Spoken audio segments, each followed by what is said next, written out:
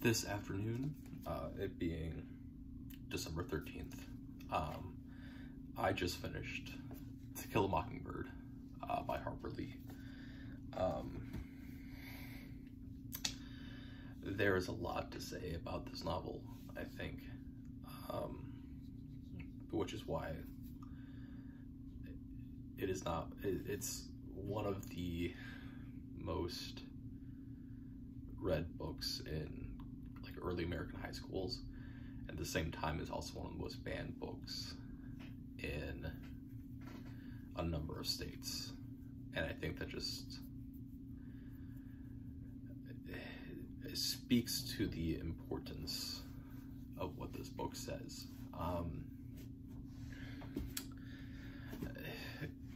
Context-wise about this book,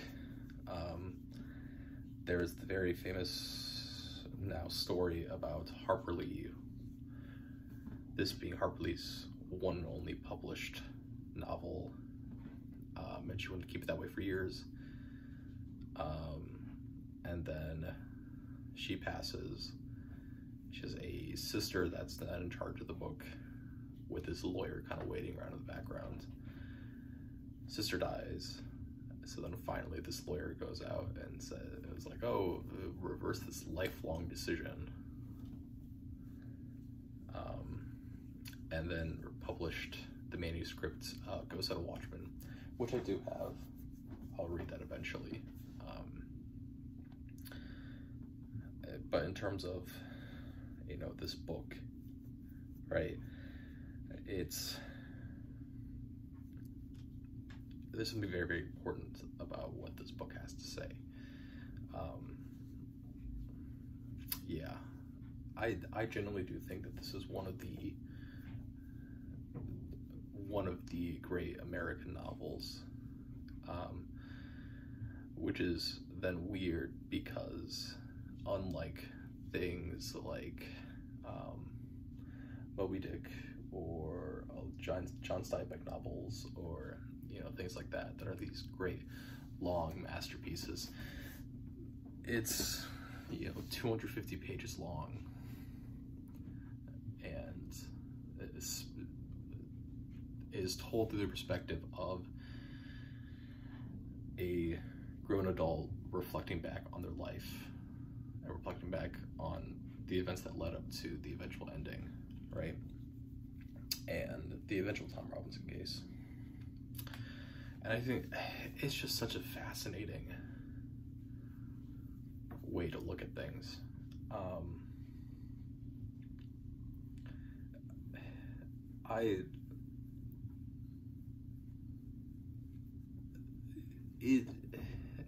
When I first read this book, which was in the 9th grade, I internalized parts of it and never really kind of realized how I internalized them, or even where a lot of these ideas came from, because that's what growing up does, is that you read and you internalize things and you internalize lessons, and then you forget where they come from. So in that regard,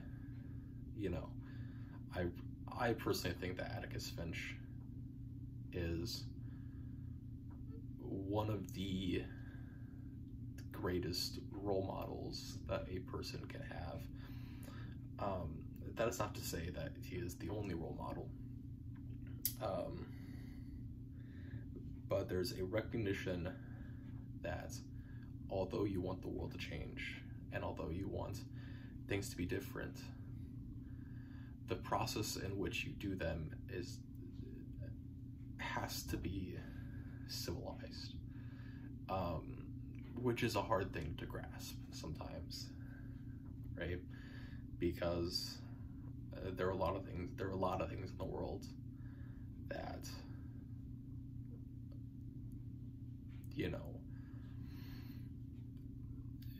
you're allowed to get angry at and be frustrated at, and you want to riot and you want to fight. But what you're doing in that instance, by fighting and by rioting, is you are playing into the worst case scenario of the oppressing group, right? And I think it's hard to conceptualize this, and I think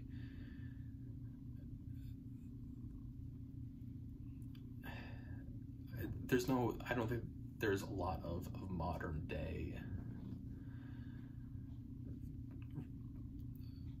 active viewpoints on this, I guess, like active cases of this. People are not inherently bad, it's just they are coming from a situation in which their upbringing and their cultural efficacies are different. And if we don't learn to work with that, well, then we can never fix things. And that is really what Atticus Finch brings to the table. Atticus Finch is not a racist, however, he is certainly someone that struggles with race, and he recognizes that if it weren't for the fact that this case was directly given to him, he would not have taken it.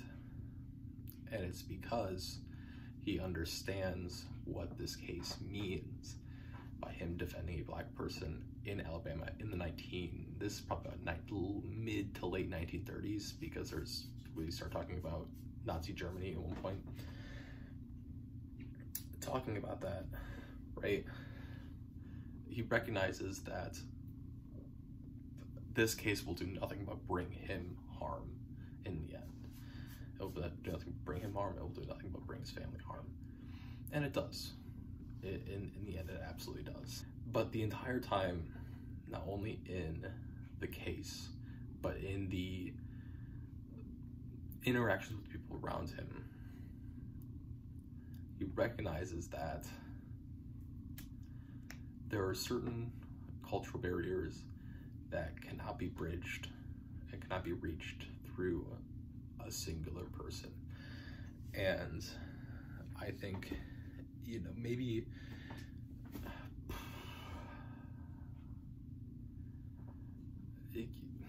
I think maybe the best case example of that is Mrs. DuBose, right? Mrs. DuBose was a heroin addict, morphine addict, and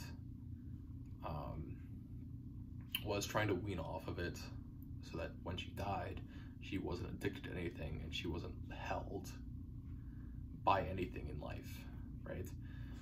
Which is a very powerful thing to do. It's a very, very powerful message.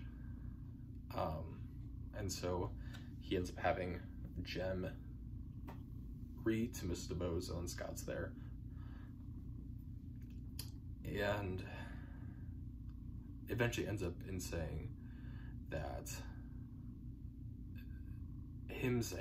Mrs. DuBose is the bravest person that he knows. And the reason for that is because she is allowing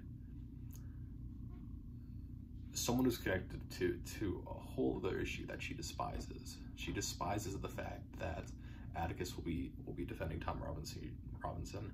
She despises, you know, but she's willing to give it up in order to find what her own moral standing in the world is, if that makes sense. She's willing to give up her prejudices in order to find peace. And we actually see that a lot, I think. There's just a lot of characters that go to Atticus to do the right thing and to do things that are the best. And we see that in the end a lot. They go to Atticus to do the right thing, even if it's hard. And I think it just speaks a very powerful message about what it means to be a good person and an upright person. because Atticus certainly has his flaws, but people are willing to overlook that because they know in the end he will do the right thing.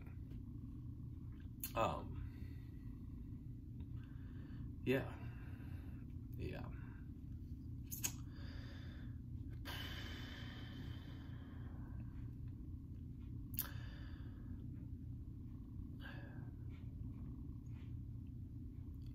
Talking about the Tom Robinson case, because this book, in my experience, the way it gets taught usually is through the lens of race,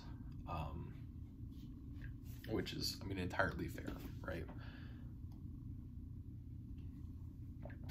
And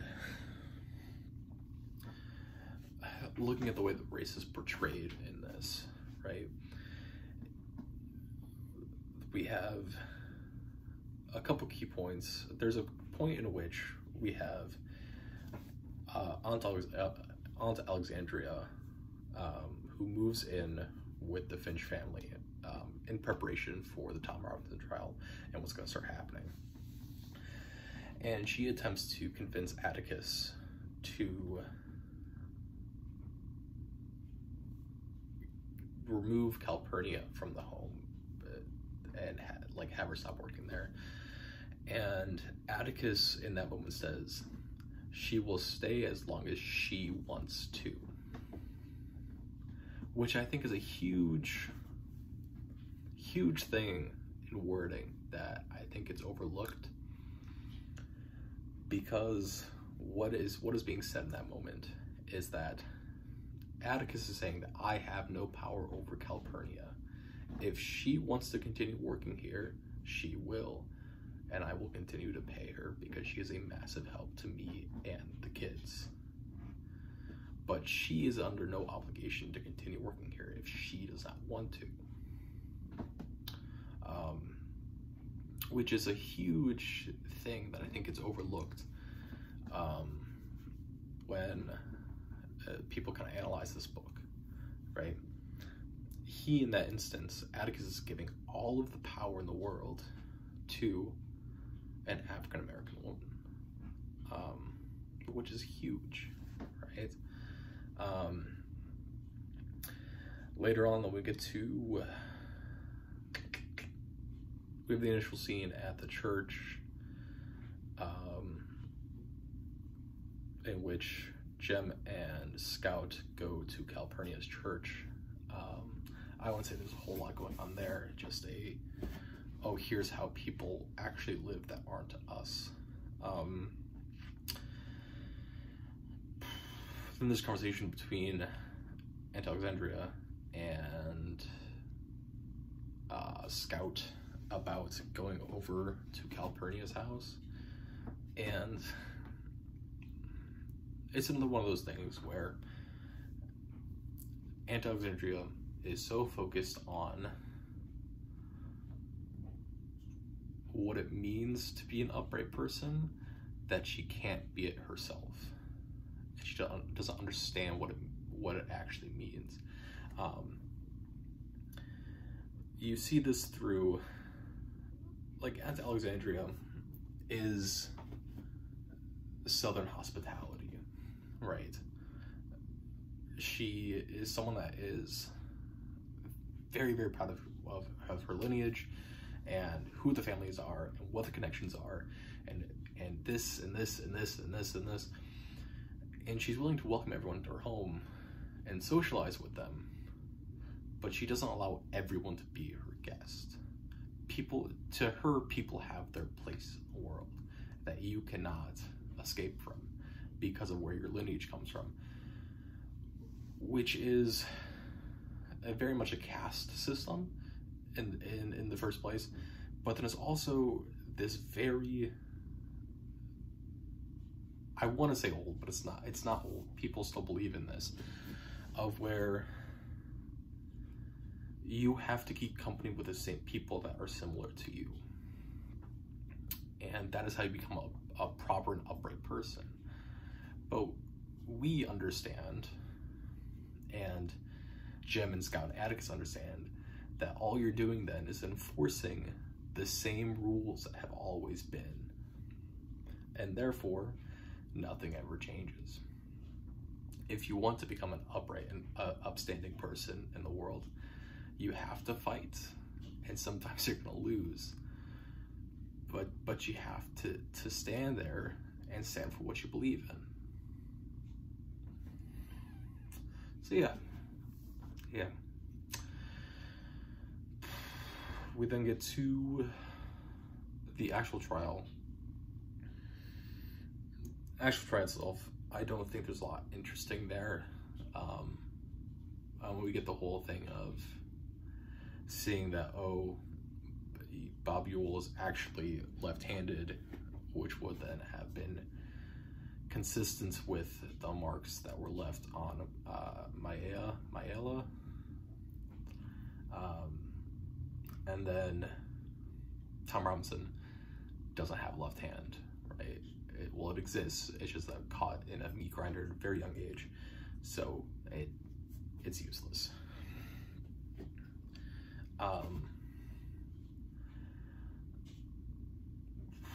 Even though the case gets lost, right? Even though the case is lost, it's always been lost. There was never going to be, you know, nothing was ever going to change that. Not in this town, not in this state, not at this time, not in this time, right? Nothing was ever going to convince the world and whoever was on a jury that what actually transpired was that they had framed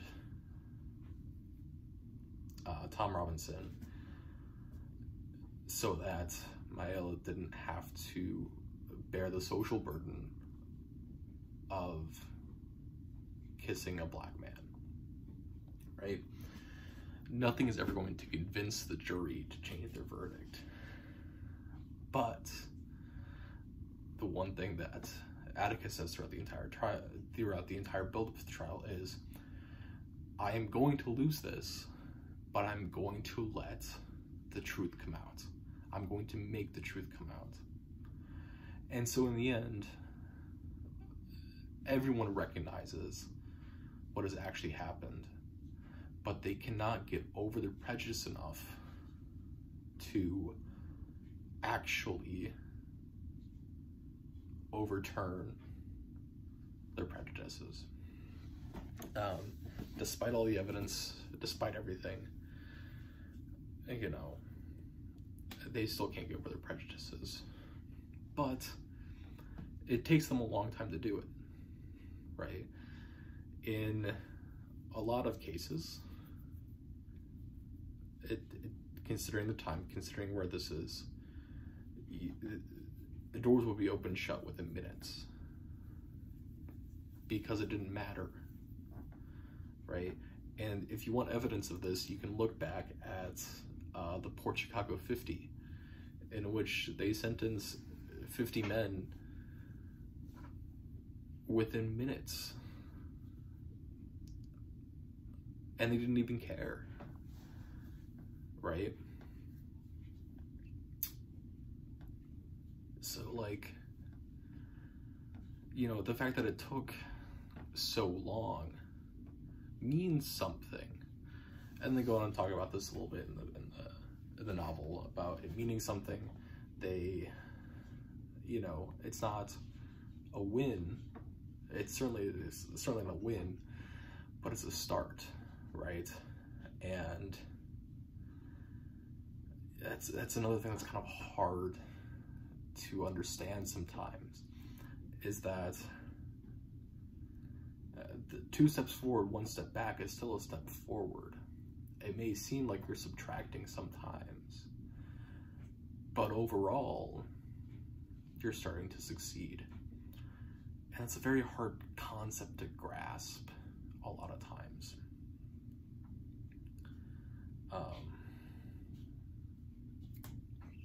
Yeah.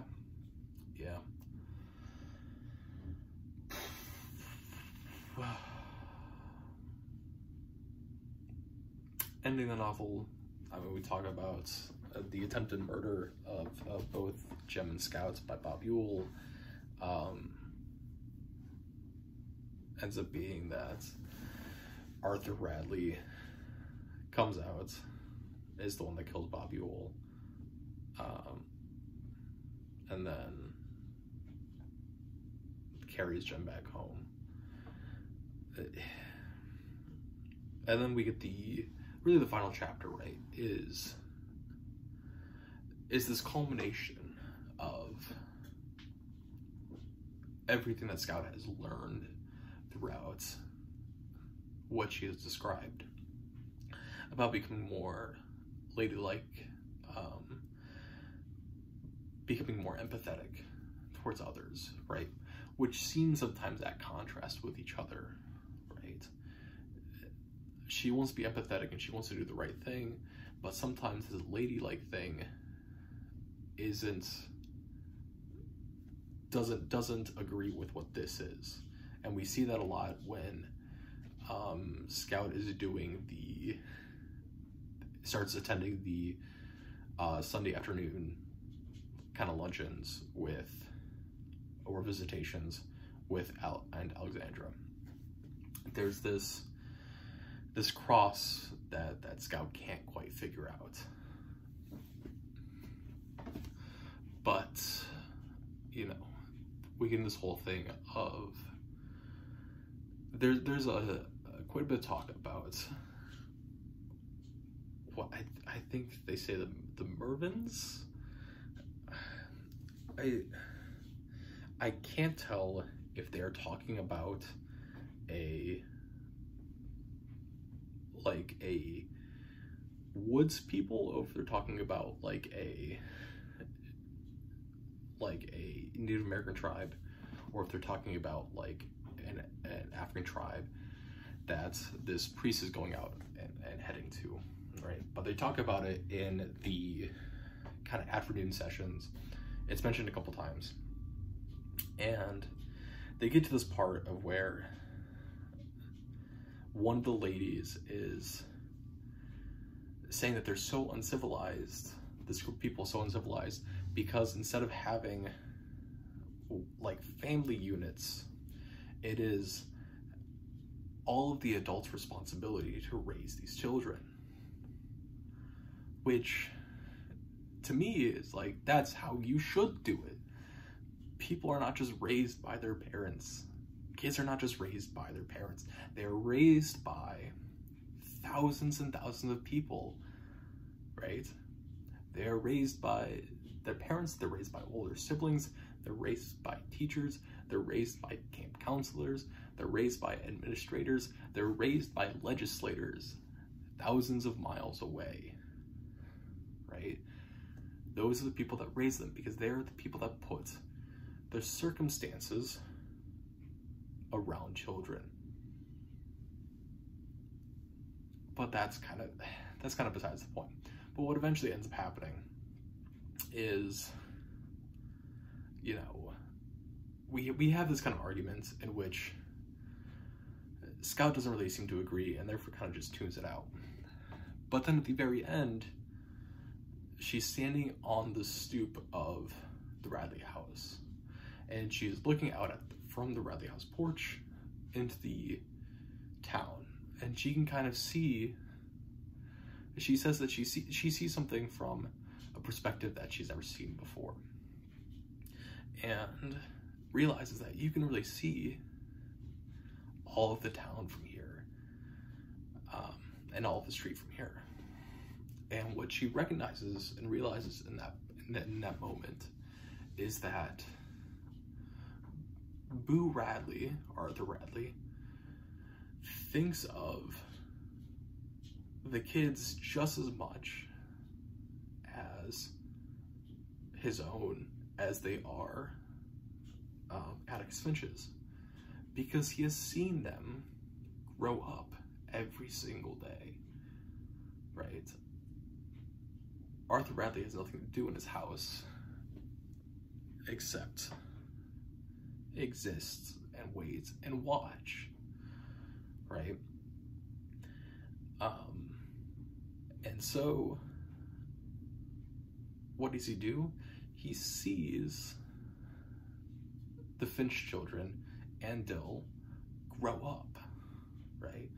Sees it every summer, sees every fall, sees every winter. And that's why he eventually, in the end of the story, he's the one that ends up killing and protecting, well, he ends up protecting Jem by killing Bob Ewell. It is because of this feeling that the people and the children that he sees are just as much a part of his family as they are anyone else's family. Which is a huge thing, right? Because if we all buy into what the ladies believe, that if you're not part of a family, and you're not part of this specific family, you're uncivilized, and if you don't have separate family units, you're uncivilized, right? But if we subscribe to that idea, well then, Jem and Scout are killed by Bob Ewell. But if we believe in this idea that the circumstances that we raise children in and the people that are around us have as much to do with who our children end up being, everyone is a parent in some way, shape, or form, well then, you know, that's how we get Arthur Bradley saving the Finch children. You know,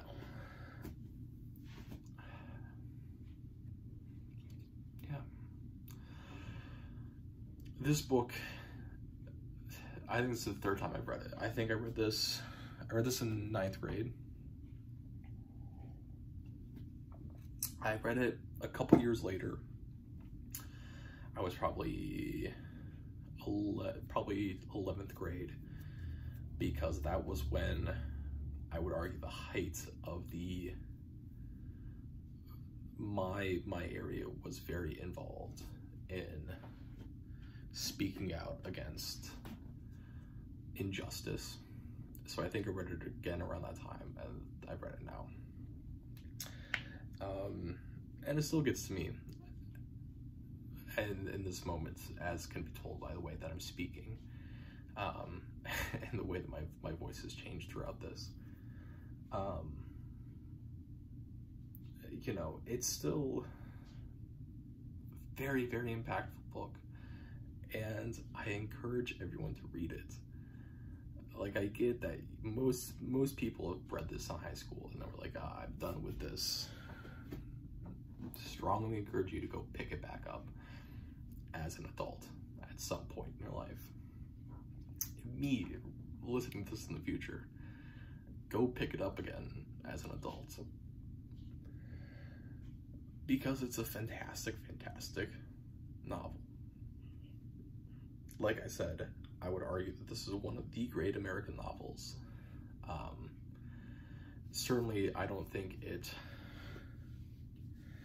doesn't grasp things in the way that Moby Dick does, or it doesn't challenge things like the way that, you know, East of Eden or The Grapes of Wrath do, right? It doesn't have that kind of biblical sense to it, but in a way that can be understood without diving so far deep in. This is maybe one of the greatest novels that does that.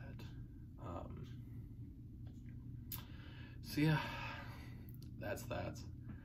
This is the longest, and probably will stay the longest for a while, video by me, and I think that's appropriate. Ranking wise, I'm gonna put this just below Moby Dick. You know, I do love Moby Dick a lot, but just in terms of teaching and my wanting to, the lessons that can be learned and shared. I think this is right up there. So that's that.